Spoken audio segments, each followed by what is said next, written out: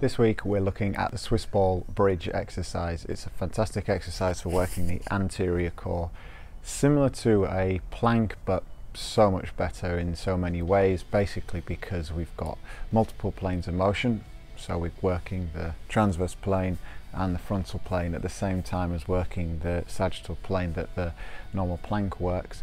And also you can make this harder or easier depending on where you're at on any given day. Let's have a look at some of the technique so you get it just right. From behind the ball, roll out, but only go as far as you can stabilize with the core. So a common mistake with this exercise is to go too far and actually have the hips sagging down, as you can see here. Or again, to go too far where you can't stabilize the exercise and the pelvis tips forward. So if you put a dowel rod on top of the back there, that you can see there would be a huge gap between the dowel rod and my lower back. So make sure that you only roll out as far as you can stabilize the core. Take a nice deep belly breath to start with. Breathe out, draw the belly button up and in, and then you're going to hold this position. We're going to aim to hold that position there for 20 seconds. Then you can roll back in, rest the arms, rest the core, and then roll back out again. You want to repeat that 4 times over.